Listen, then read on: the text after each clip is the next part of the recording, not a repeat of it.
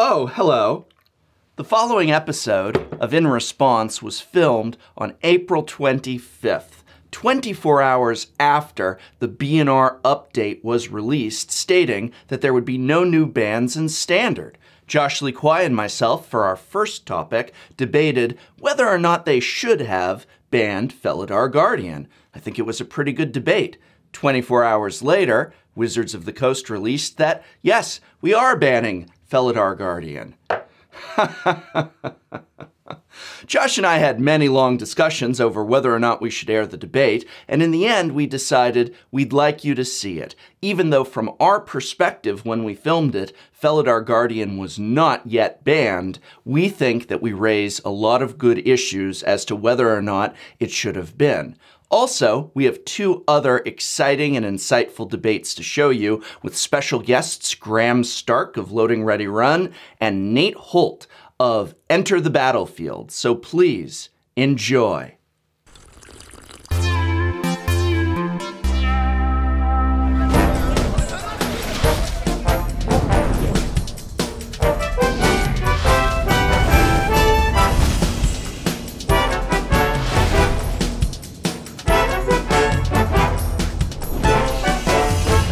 Welcome to In Response, the Magic the Gathering debate show where Josh Lee Kwai, myself, and guests debate the hot and pressing issues of Magic the Gathering. We've got a really exciting episode for you this week. We know we've been gone for a while, and we're going to try and make it up to you. Josh, tell them a little bit about the surprises we have in store.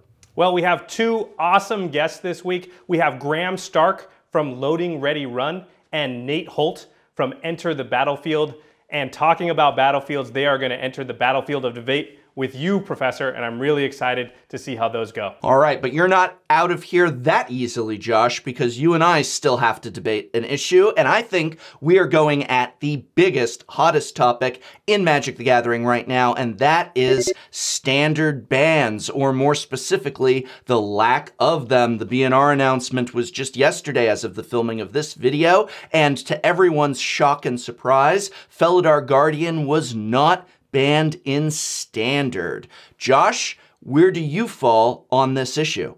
I think the cat should have been banned, absolutely. What an amazing coincidence, because I feel that way as well. So it looks like both of us are going to be arguing the exact same position on the issue. However, that doesn't mean our arguments are going to be the same. I think that you might agree with me on this issue, but you don't quite see it correctly, and so I'm going to try and show you my perspective. What do you say, Josh? It's ironic that even when we agree, we can find ways to disagree.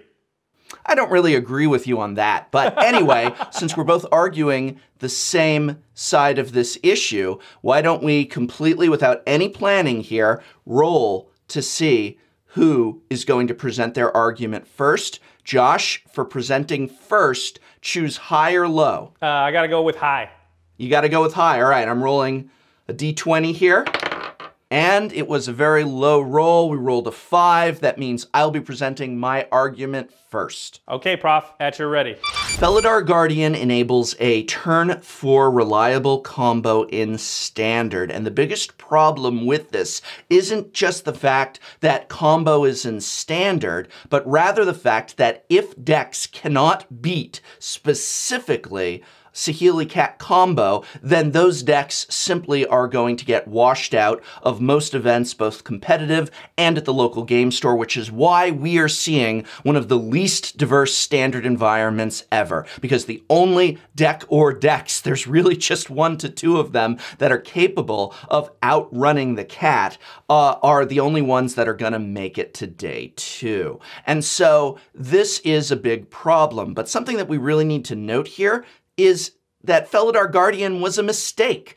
R&D admitted that they were not aware of the combo when they released the card. Now listen, I want to be really clear, mistakes happen. I do not hold R&D to such a level that they should be infallible. We all make these mistakes, but aren't those what bans are for? I mean, if we're going to ban things like Reflector Mage, can anyone even explain to me why Reflector Mage was banned and yet Felidar Guardian was not, this makes no sense. You are sacrificing the success, playability, and enjoyment of your premier constructed format for what?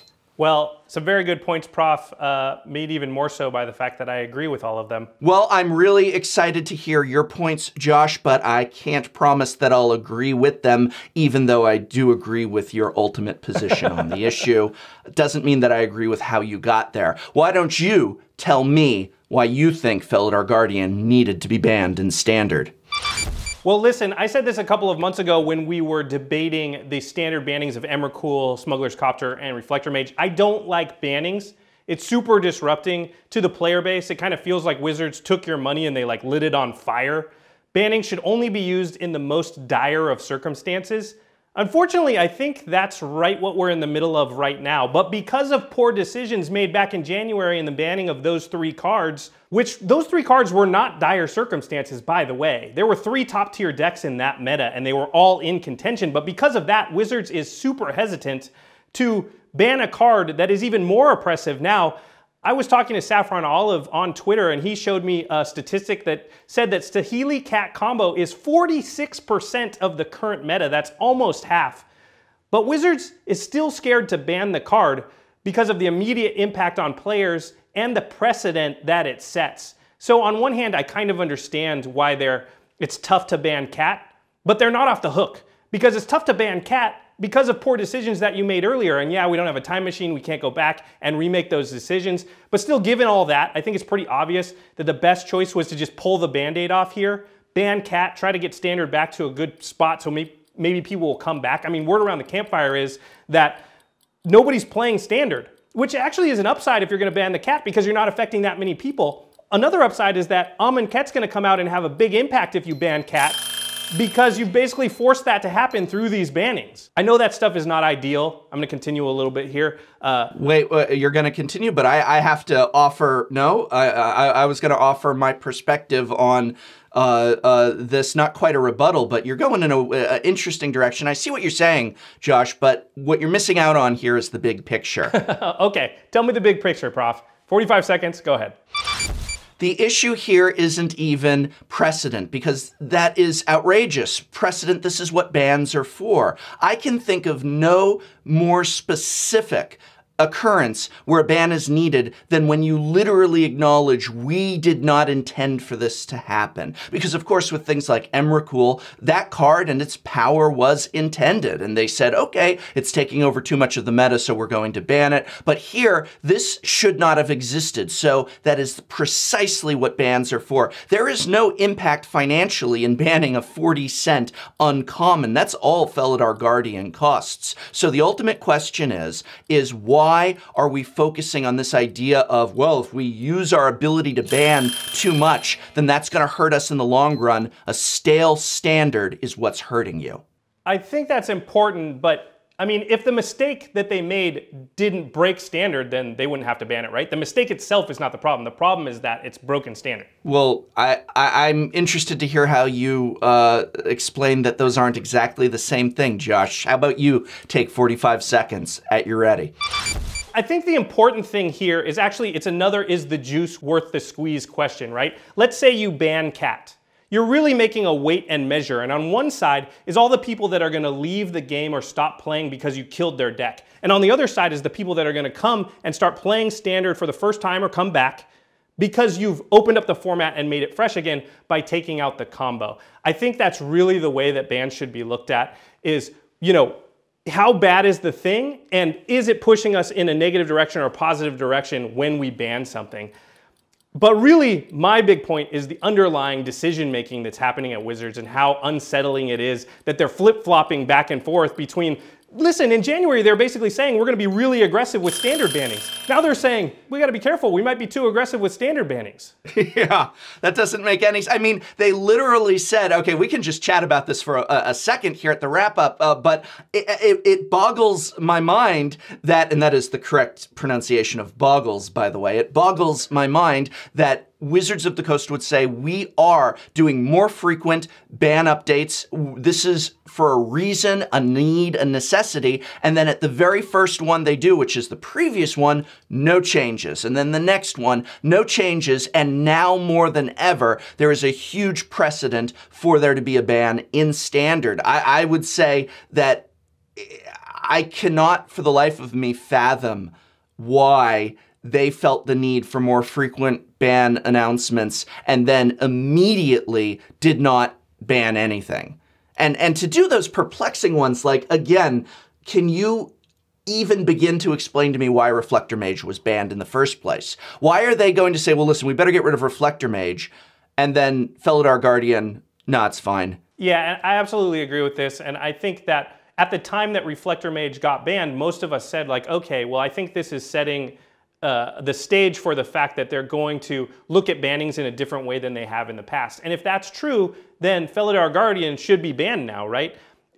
It's very perplexing to me, and it's boggling to me that our friend Wedge at the Manosaurus tweeted out, no, it shouldn't be banned now. It should have been banned at the prior BNR update, the first one. And what a great, actually, talk about a great justification of their new schedule of frequent updates for them to say, listen, we're doing our first sooner than normal, more often than normal, I should say, BNR update. And you know what we're hitting? We're hitting this uncommon card. It was a mistake.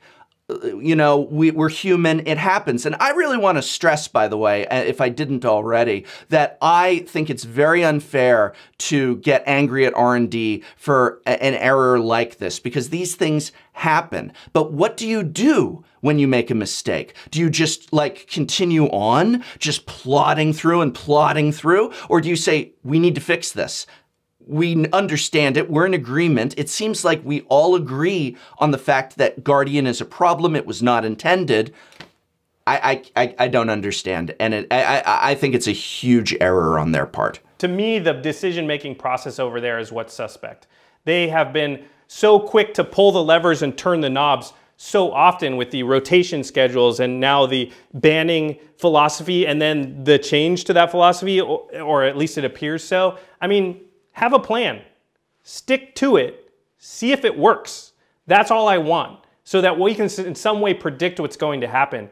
But sending these mixed signals, and it just feels like panic. It just so often feels like panic, and that's what's a little bit scary to me. Because, like you said, word on the street is Standard attendance is dropping like a rock. People are freaking out. People don't want to play Standard. Viewership's down. Attendance is down.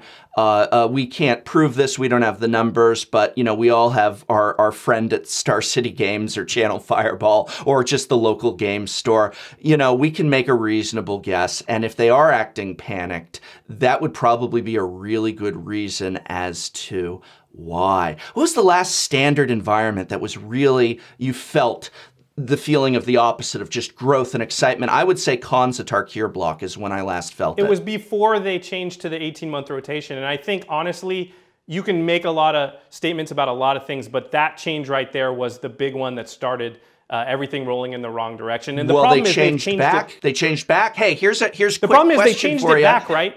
But they haven't waited to see if that will have any effect. They did 6 other things at the same time. And so that scientifically is just a bad way to go about it, because now when it changes, you don't know why. Right. Or if it doesn't change, maybe the other things you did caused a problem that is negating the positive effect of going back to the rotation. But they didn't just change to the rotation. They got rid of core sets and they got rid of the 3-block set block structure. So my next question to you is, just real quick, let's not do the debate on it, but just yes or no. Josh Lee Kwai, should we bring back core sets? I love core sets. I didn't want them to go away in the first place. Yes or no, Josh Lee Kwai, should we go back to 3 sets in 3 sets per block? That I'm less sure of. I think I'm sort of 50-50 either way on that, but core sets I definitely miss. And the most important question, Josh Lee Kwai, Leovold, banned in Commander, should that have happened? I don't like anything banned in Commander. I want to unban things. Are you insane? Leovold was the most oppressive, miserable... Can you name for me... He wasn't even the top tier commander. Zur the Enchanter is a stronger deck. Right now, I want you to name for me one commander that is more miserable to play against than Leovold that's legal. Derevi can be. That stacks decks can be very, very strong. I also think things like Zur that just beat you on turn 4, I mean, that's not fun. That's fair. Zur should yeah, you're right. We're going down the slippery slope. All right. We got to save some of these for future episodes. Josh, why don't you tell us about our first guest? All right. So our first guest is going to be Nathan Holt from Enter the Battlefield. Come on in, Nate. Thank you so much, Josh. I'm so happy to be here, and I'm very excited to debate with the professor today the question: is Wizards of the Coast printing too many supplemental products? I say no. Bring it on.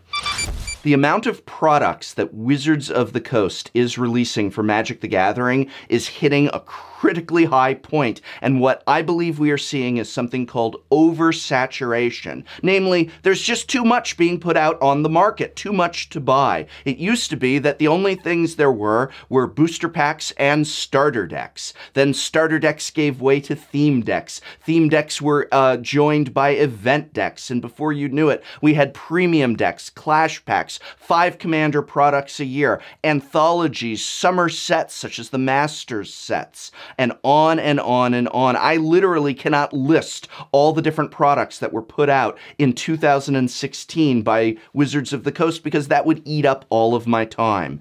This is too much, and the reason why it's a bad thing is simply that players can't keep up, and it can affect player interest in the game. If every couple of weeks there's a new thing to get overly excited about, that excitement has a finite limit, and players are going to find themselves disinterested and apathetic towards each new product as time goes on. You just can't keep up with it all, let alone keeping up financially, when so many of these supplemental products include things like needed reprints here and there, or hard-to-get cards, things that should be going into the main block sets, but now are being sold separately. Then consumers have an expectation of buying these products. We only have so much money. All right, Nate, you are going to be arguing not only is Wizards of the Coast not making too many products, but you feel they're not making enough? I'm really curious to hear what you have to say. 90 seconds. So should Baskin-Robbins make only 4 types of ice cream? Or is the whole 31 thing working out for them? How could there be too many types of Magic products? The more the better. It's a collectible game. There are tens of thousands of cards. You pick whatever ones you want to play with to personalize your style, and Magic products work the same way. When I want to teach my 12-year-old nephew how to play Magic, I want to give him as many choices as possible. If he wants to play in a Clash pack, then let's play a Clash pack. He wants to play intro decks? Fine by me. We want to spread Magic to as many different people as possible, and more flavors is better. You mentioned reprints. Very important. It's not cool for you to have toys that I can't have. So we gotta reprint a lot of cards to make them affordable for the customer. And the way you reprint a Mythic Rare in Modern Masters with a $10 booster pack is different than the way you reprint a legacy sideboard card such as Stifle in a $4 pack of Conspiracy. There are different needs for quantitative easing, and having a lot of different supplemental products really helps along those lines. Now, nobody is forcing you to buy any of these products. Why do we have to keep up? Who cares which unsold cards are sitting on a shelf in Walmart? I'm going to buy the products I like, you buy the ones you like, and I'm not going to tell you that you can't have your supplemental products and I have mine. There's enough cardboard in the world for everybody to have as many products as they like. So more is not better. WotC isn't going to sell things that don't sell. They're going to cancel event decks and keep the supplemental products that do work. All right, Prof, I gave you a lot to work with. Now I'm excited to see what you do with 45 seconds of rebuttal. Whenever a new product comes out, it's hype. But if we're always living in a state of hype, then we are never living in a state of hype. We are going to become desensitized to it eventually if we have not already. Who cares about unsold cardboard on the shelves of stores? Wizards of the Coast cares because that's lost money, and we the players should care too, because if the company is losing money, then our favorite game may not be around forever. The fact that we need a $4 reprint of Stifle for Legacy is not not going to be the reason that we have to have this many supplemental products. I am not calling for an end of all supplemental products, but I am saying that this has been a record high and it's too many. All right, Nate, the last word is yours. 45 seconds. I'll acknowledge that there are marketing challenges with having so much hype around so many supplemental sets. However, when I see Magic cards spoiled on the Magic the Gathering Facebook page, there's a whole lot of likes. People love looking at pictures of brand new Magic cards. They just jam the like button and they hit their pre-order. And guess what? Magic is selling more cards and having more success than ever before. And you know what? If a supplemental product doesn't sell, fine, let it die. Event decks. I bought one. They're not there anymore. Do I care? No, because there's all these other awesome supplemental sets that I can buy. So there's nothing wrong with having a lot of supplemental sets. The market will decide which ones stay and which ones go. And I say, that's fine. We trust Wizards to do their thing. All right, that's time. We certainly can't accuse you of not being enthusiastic for this game. Thank you so much, Professor. Thanks, Nate, for coming on. It was very much a pleasure and some great points made. Now I'm actually going to throw it to a second guest. We have Graham Stark from LoadingReadyRun coming on to tangle with you, Professor. Thank you, Josh, and thank you, Prof, for having me on. Our topic is Channel Fireball will be the exclusive tournament organizer for all GPs starting in 2018, and whether or not that is a good thing. I'm arguing in favor that it is a good thing, and Prof thinks that perhaps it is not. Take it away, Prof. All right, thank you, Graham, and it's a real pleasure to be here. I want to begin by saying that I am in no way criticizing or attacking Channel Fireball as a business. My argument is against the idea of any business, be it Channel Fireball, be it Cascade Games, be it Card Kingdom or Star City Games, having such exclusivity over GPs and many downsides to that I see. I'm a big fan of Channel Fireball. In fact, they're flying me out to GP Vegas because they want me to put on a panel there to make that a special event. But the problem with anybody having such exclusivity comes down to two major issues: lack of incentive and lack of innovation. Let's start with the idea of lack of incentive. Lack of incentive means, why should we strive to offer the best prices available or the best prize support available when we are the only company here? There is no competition and therefore there is no incentive. If other companies are offering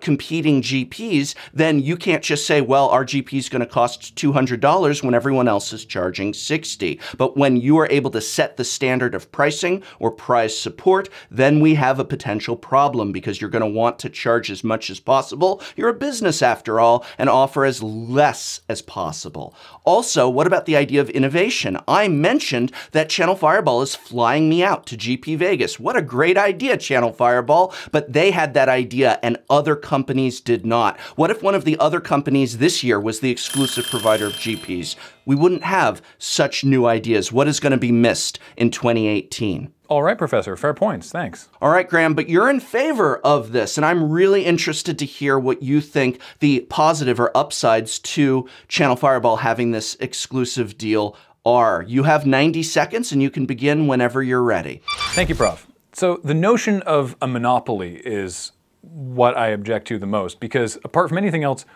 Wizards is the one that has the monopoly on GPs. Channel Fireball is going to be running the tournaments. Now, you say that they'll be able to jack the prices up, as they would, because they're a business, but they're also a smart business and a business that relies on one resource more than any other, which is the goodwill of their customers. Some existing tournament organizers don't care about selling cards or anything beyond the tournament. They're just running this tournament to make money. Channel Fireball has to care about their public image. And if they're seen to be taking advantage of this monopoly to raise GP prices across the board, they will suffer hugely for it, and I don't think they're stupid enough to do that. And the idea that now you have your choice and options of which tournament organizers and GPs you go to, that's false. Most people are lucky if they get a GP in their area once every 2 years. If you protest the prices at one GP, it's not like you get to go to another GP, you just don't go to a GP. But now with all GPs under Channel Fireball's purview, you get to say, hey, we don't like how all these GPs are being run, and we can actually enact some sort of public push and change to make sure that Channel Fireball doesn't just gouge people with this supposed monopoly they have. Fabulous points, and I certainly agree with the idea of being wary of use of the term of monopoly, and I hope I didn't say that in my opening 90 seconds. I was intentionally trying to steer clear of it. I think people are certainly misusing it, and that the only monopoly here is the one Wizards has over its own product. Yes, absolutely. I think my use of it might have actually been more in response to general community feedback than your argument directly, so my bad. I'd love to hear your additional thoughts, though.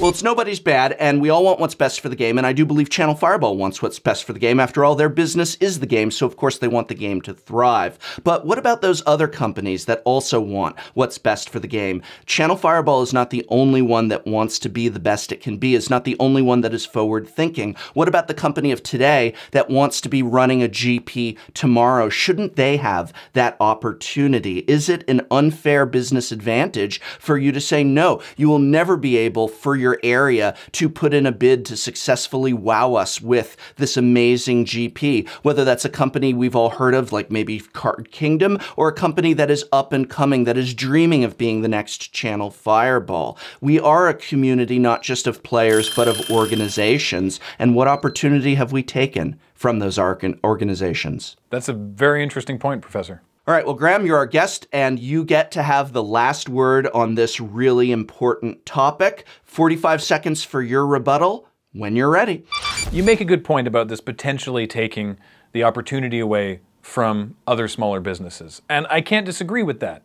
But at the end of the day, Wizards is looking to consolidate the people responsible for all the GPs and put one entity as the place where the buck stops. And when you look at how seriously Channel Fireball has taken the GPs that they've run, and in terms of coverage, often taken it more seriously than Wizards themselves, I think that Channel Fireball is a great choice to be the public face of GPs going forward. And maybe that'll change in future. So here's an honest question, Graham. How much of the uproar that was caused by this do you think is just more anti-corporatization than really looking at the facts and the issues? I think there's probably a certain amount of that.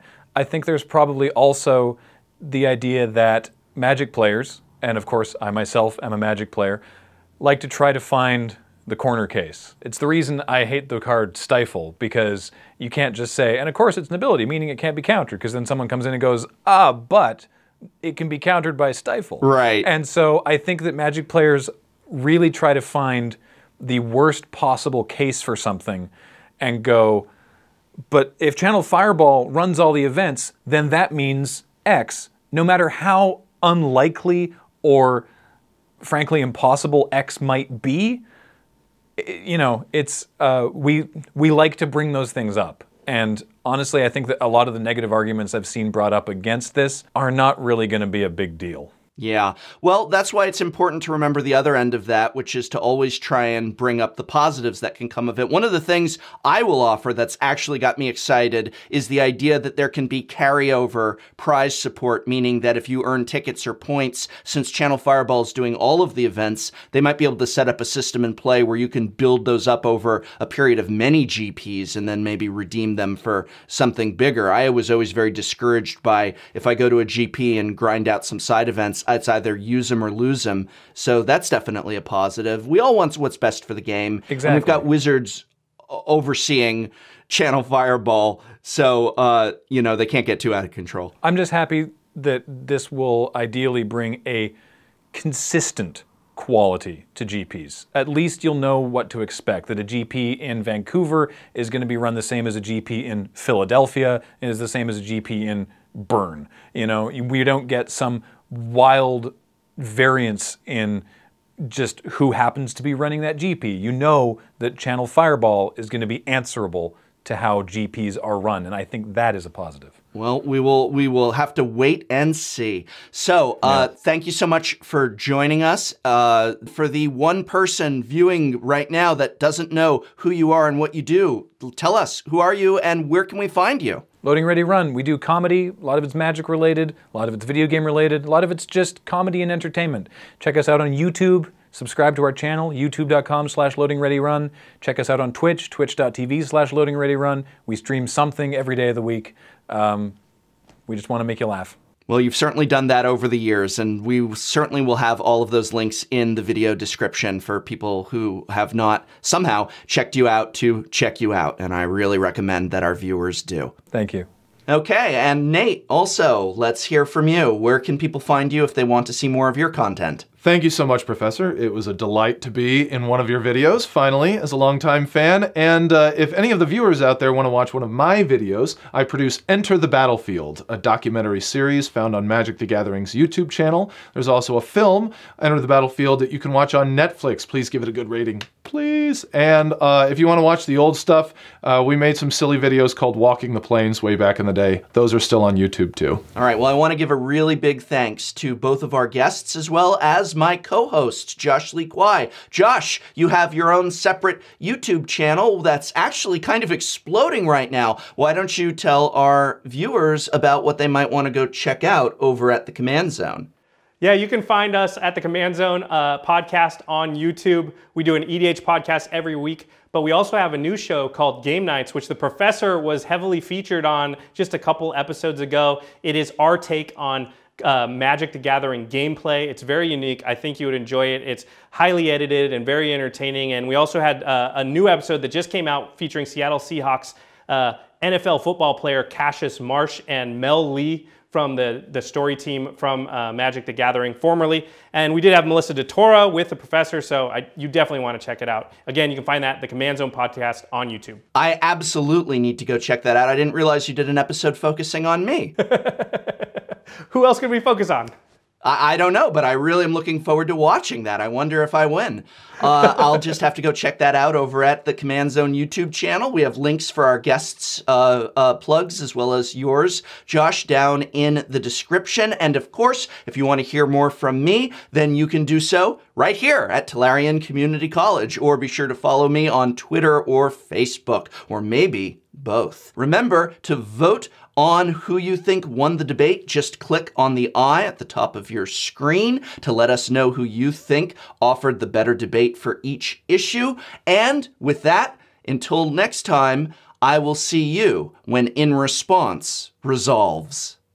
And this program was made possible thanks to a sponsorship from Card Kingdom, as well as the Patreon support of viewers such as you. So thank you.